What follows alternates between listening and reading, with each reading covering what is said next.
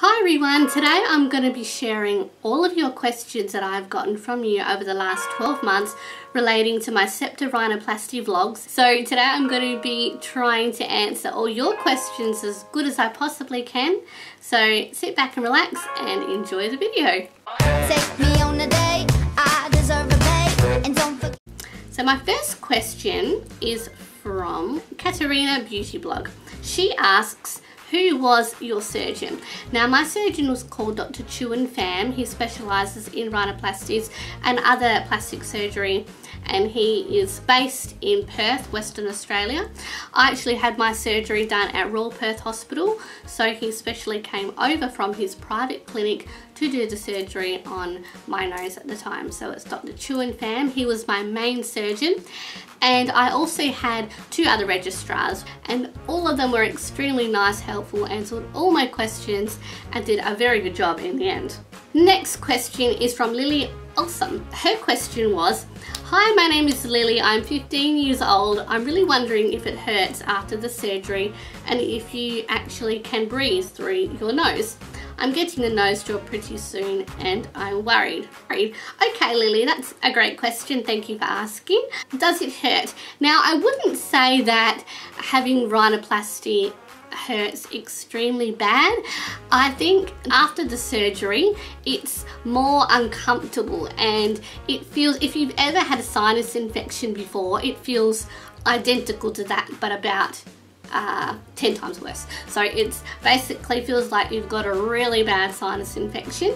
All your nose passages and airways are pretty much blocked, and you've also got splints and all different materials shoved up your nose. So it's not a very pleasant feeling, but after about a week and a half, 2 weeks, they remove a lot of that stuff so you can breathe a lot easier, and then once that happens, it's a lot better.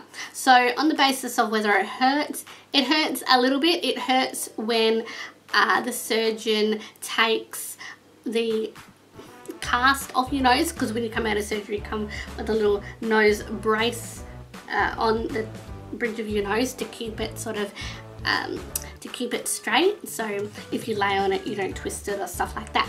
But when that comes off, yeah, it hurts a little bit, but up until then it's a little bit painful, but not overly. It's just a little bit, yeah, quite uncomfortable. So thank you, Lily, thank you for that question. My next question is from Brooklyn Bauman. I'm getting a nose job and I have never had surgery before. I am so scared. I'm one of those people who cries even when they get a blood test. Is it scary? What's it like under anesthesia? Is it painful or hard to go through?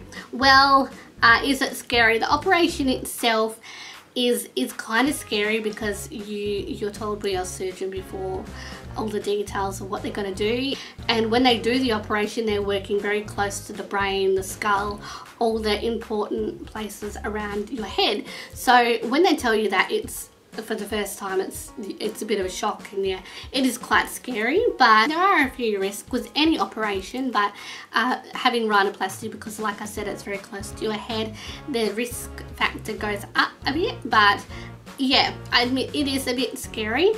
The most scariest part, I think, for me was just before going into surgery, that moment when you wheeled into the operating theatre, or even just before then, and you're on your own. That's the most confronting, sort of frightening thing about the entire process. But apart from that, it's not too bad, to be honest with you. What's it like under anesthesia? Well, the great thing about being under anesthesia is you're completely out. You're asleep, you can't feel anything, you can't remember what's going on.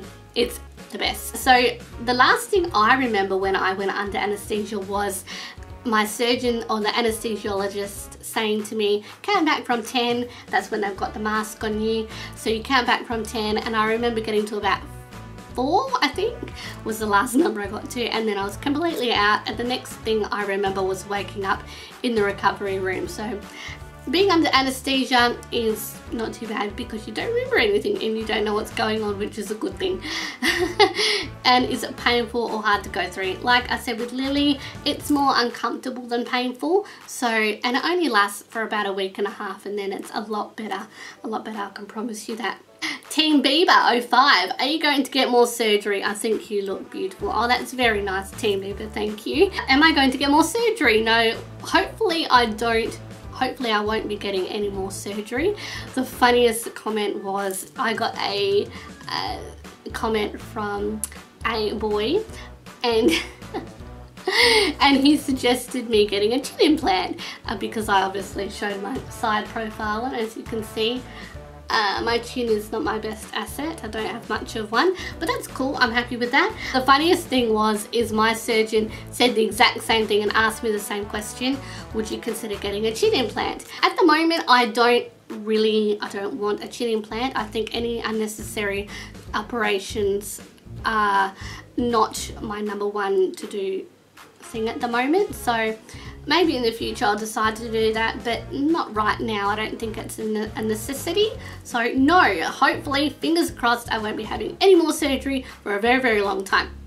Okay, next one is, and the last question I have for today is from Neil Vitali. He says, great video, Tayla. I'm also hoping to get surgery next month to help with chronic nasal congestion and sinus issues. I'm a bit worried that it will be difficult to concentrate, think and do daily work during the healing. However, was this something you experienced? And if so, how did you cope? Well, concentration during healing. Well, for the first week after your surgery, each individual is obviously different, but for my case, I was on a lot of medications, so a lot of pain medications, antibiotics, all different things. So for the first week, I was pretty out of it. I was extremely tired, but the thing was with the medications I was taking was it was causing me insomnia, and I was also extremely hungry because I later found out that one of the medications I was on contained a steroid. So no wonder I was hungry all the time. I was eating everything I could possibly get my hands on. So be prepared for that. Be prepared to empty your pantry after you have a rhinoplasty. But concentration, I think for the first week, your concentration goes out the door.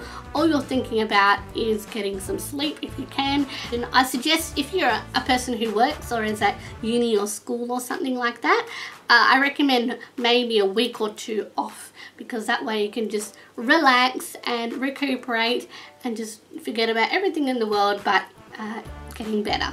So that's my tip. Take a week off, have a little holiday at home is my suggestion. I hope I've answered all your questions okay today. Thank you very much for sending in your questions. I really appreciate it. And all your lovely comments, they've made my day. So thank you very much once again. Thanks for watching my videos, and that's all from me. I'm off to the shop. So have a very Merry Christmas and a Happy New Year, and I hope to talk to you soon. Okay.